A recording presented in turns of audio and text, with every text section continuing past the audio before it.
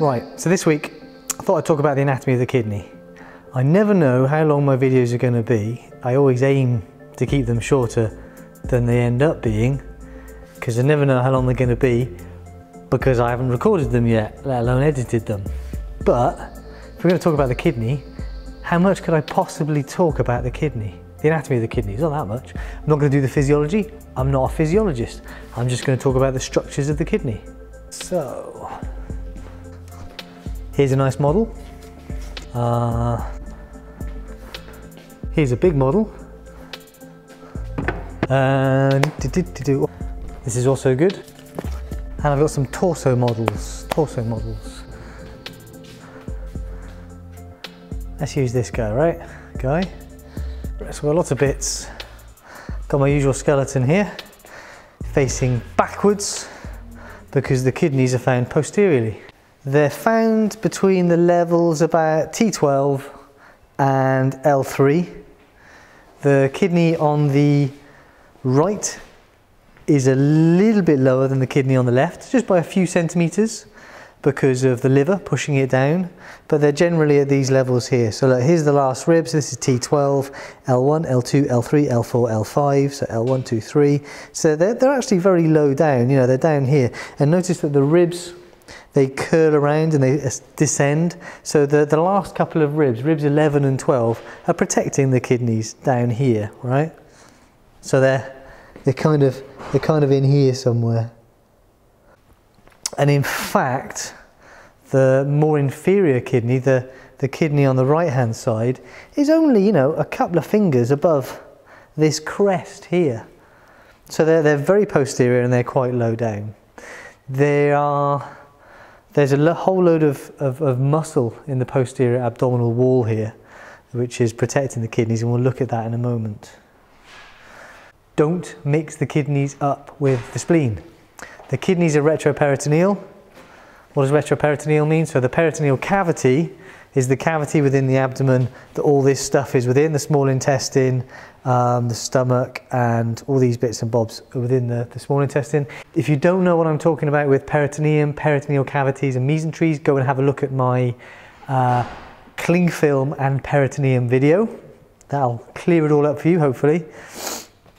But if most of the GI tract is within this peritoneal sac, within the greater sac, within the peritoneal cavity, then the kidneys are behind that bag of peritoneum. They're posterior to that bag of peritoneum, so they're retroperitoneal, right? And we'll disembowel this in a bit to see where those are. But first of all, I wanted to point out this here. This is the spleen. Do not mix up the kidneys for the spleen. The spleen is lateral. See how lateral this is? And it's higher up. It's between ribs, what, 9, 10 and 11? And it's on the left side. There's only one spleen, 2 kidneys.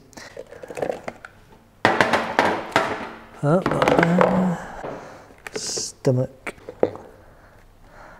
So here we go. Here are the 2 kidneys. This one has been partially dissected, this one is complete. We can see the suprarenal glands here, so these are the 2 adrenal or suprarenal glands that will produce adrenaline and a lot of very important steroids and what have you. Here's the spleen, here are the kidneys, so they're retroperitoneal. We've taken the peritoneum off to see the 2 kidneys. So this muscle here is psoas major, here's iliacus, they come together to form iliopsoas, and here, you see these fibres here? These are quadratus lumborum. So iliopsoas is a major hip flexor, and quadratus lumborum will give lateral flexion of the spine. So the 2 kidneys are sat on top of those 2 muscles there, iliopsoas and quadratus lumborum.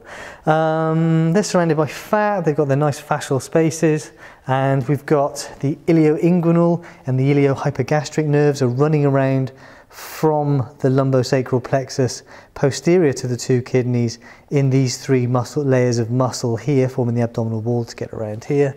And we can see the blood vessels. We talk about the kidneys having a superior pole and an inferior pole. I've taken all of this stuff out, but the left kidney, so you can see the pancreas here, The stomach goes on top. If we take the stomach out, you can see there's a little bit of the superior pole of the kidney in here. Here's the adrenal gland. Here's the spleen. Here's the pancreas. If we take this out again, so you can see that the pancreas is running across the mid part of the left kidney, and the inferior part of the kidney, well, here's the splenic flexure of the large colon. So that's up here. And look, here's the hepatic flexure here up against this kidney. And then of course we've got the liver covering much of this side, and the stomach goes in there. Now, here's the inferior vena cava and here's the aorta. So the blood supply and drainage to and from the kidneys from the renal arteries and the renal veins. But look, the renal veins are anterior and the renal arteries are posterior. If this is the abdominal aorta, we see these three anterior branches here: the celiac trunk, the superior mesenteric artery and the inferior mesenteric artery, supplying blood to the GI tract. And look how this left renal vein gets trapped between the superior mesenteric artery as it comes out of the aorta and goes to the GI tract. That's an interesting piece of anatomy there. I mean, there's a possibility that drainage through the renal vein could be affected by the superior mesenteric artery compressing it and doing funny things, right? So the inferior vena cava, the blood drains from the kidney through these renal veins to the inferior vena cava. And here's one renal artery here on the right, the other renal artery on the left is hidden. So the aorta is to the left, so the renal artery on the right is longer, the renal artery on the left is shorter. And these are big blood vessels because, of course, the function of the kidney is to look at the blood, to take out excess water, to take out toxins, and it has a few other jobs. So the kidneys see a lot of blood because their job is to do with filtering the blood. So these are big blood vessels. The blood vessels enter and leave the kidneys at the hilum. Just like most organs have a hilum where things go in and out. So the kidney is complete around here, and it has this hilum here where the renal arteries and veins enter and leave, but also we see the ureter coming out here, right? And the ureter is descending down on either side to the bladder. We can see here some of the structure of the kidney, but let me get a bigger model.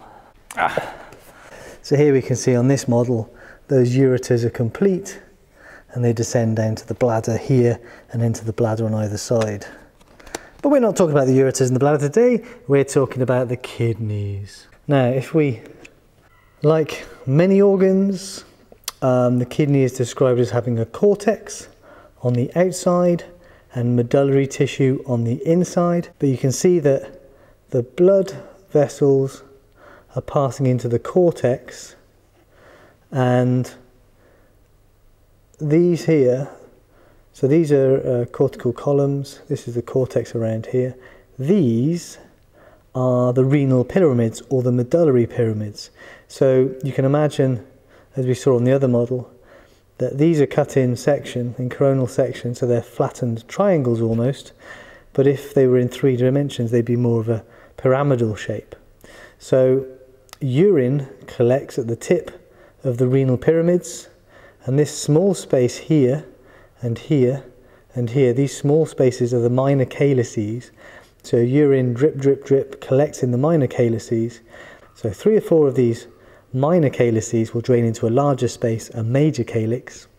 Again, imagine these in 3 dimensions. We've got some pyramids out here as well, and some calyces, minor calyces in 3 dimensions. And then 3 or 4 of these major calyces will drain into this larger space here, and this larger space is the renal pelvis.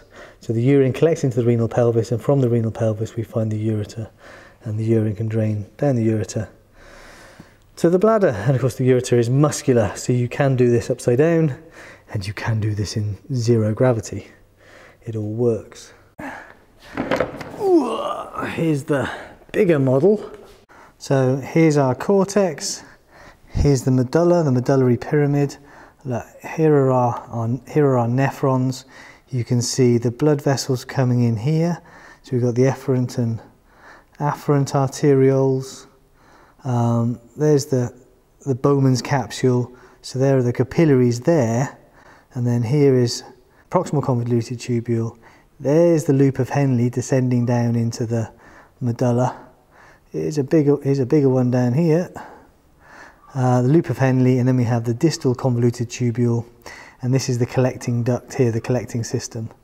So, you know, the fluid passes through this tubule. The stuff that's not reabsorbed back into the blood collects in the collecting tubule here, so you can see how it collects at the tip of the medullary pyramid, and down here would be the minor calyx here.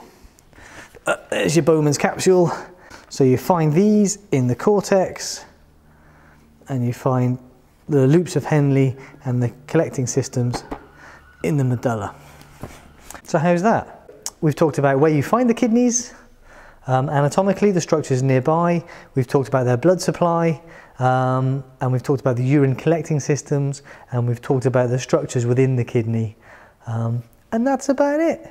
All right, so the structure of the kidney relates to the function of the kidney. So when you look at the physiology, when you look at all those ducts and tubules, just add that onto your anatomy and your understanding will be more complete.